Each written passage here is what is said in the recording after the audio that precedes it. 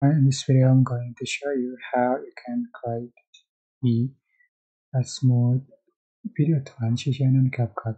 See, so for instance, you are just going to select your videos or photos to edit, and I'm just going to add task images to the tree.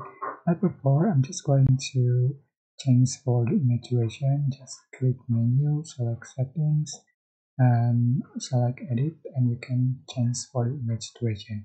I'm just going to change for the 2 second one. Could just click save and add elements again. So go to transition, and I'm just going to select mix transition as you like. And to make it smooth, you can adjust for the duration and pull. So it is 1 second in my clip, and apply to all the clip, and you can see for the final result. So smooth.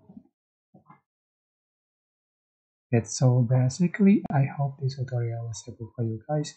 Don't forget to like, comment, share, and also subscribe to this channel.